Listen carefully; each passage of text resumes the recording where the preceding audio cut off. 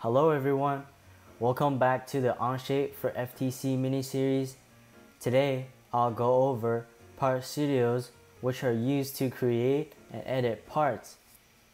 When modeling a part, there are two building blocks called sketches and features. A sketch is 2D, as you can see right here, and a feature is 3D. A part studio comes with default geometry: the front plane, top plane, right plane, and the origin. The origin can be used as a point of reference for 3D models. You can hide or show these default entities by selecting the eye icon in the feature list on the left. In order to start a new sketch in a part studio, click the pencil in the features toolbar and the sketch dialog will open. Then select a plane to sketch on. It is important to choose the correct plane because that will determine the part's orientation. For example, if you're sketching the front profile of a part, it should be sketched on the front plane. Every time you sketch, you should align yourself with the sketch plane. And the first thing we will sketch is a line. Select the line sketch tool or use the keyboard shortcut L. There are two different clicking methods to sketch a line. The first method creates many connected lines. Left click at needed endpoints and move the mouse in between the clicks.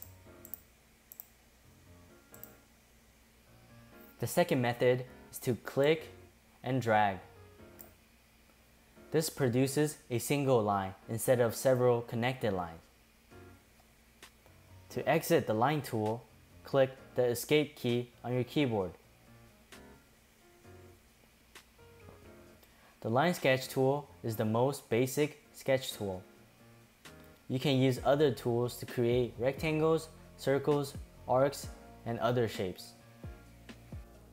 There are two types of rectangle sketch tools, a corner and a center rectangle. The corner rectangle requires you to click two diagonal points to define the rectangle. The keyboard shortcut for the corner rectangle is G.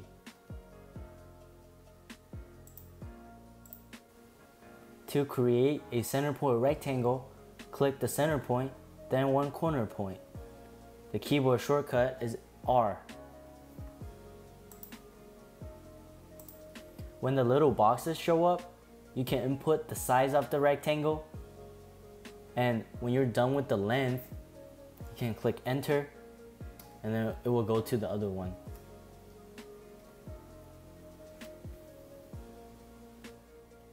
To create a center point circle, select the tool or the keyboard shortcut C and click where the center point of the circle should be.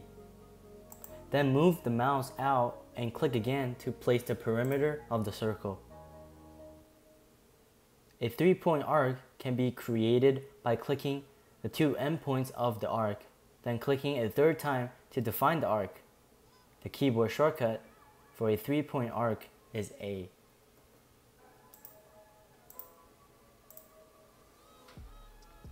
You can use the dimension tool or the keyboard shortcut D to add dimension to entities. To define a length, click on a line once with the dimension tool selected. Then click again to place the dimension. Input a value and press enter.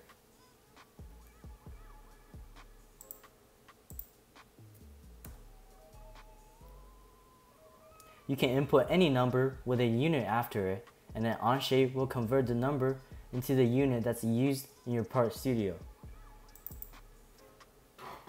For example, right here, I'll put in 1 inch.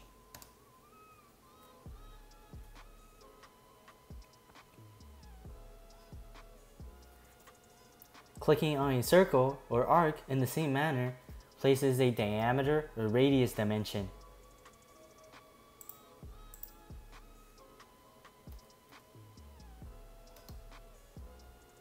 you can also add a dimension between two entities. The same technique can be used to create an angle dimension between two lines.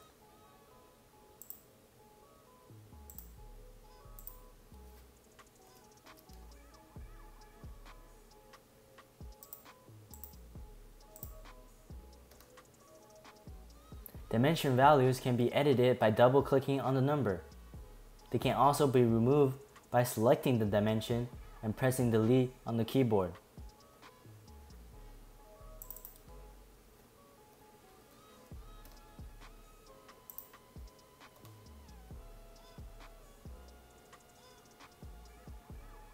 The goal of a sketch is to create 3D features on top of it.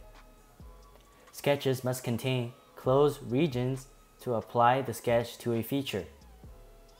If the region is not shaded, a feature cannot be created. You will need to make sure the lines form a loop.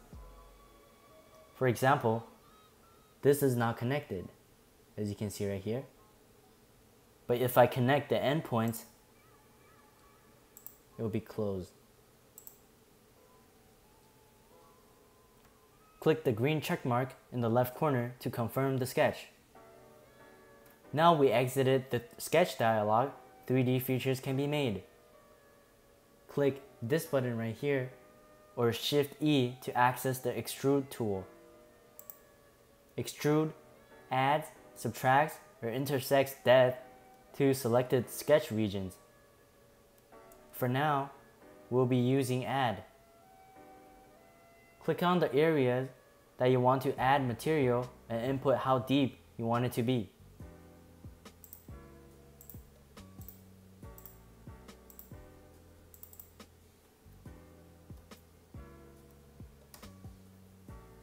And then click the green check mark.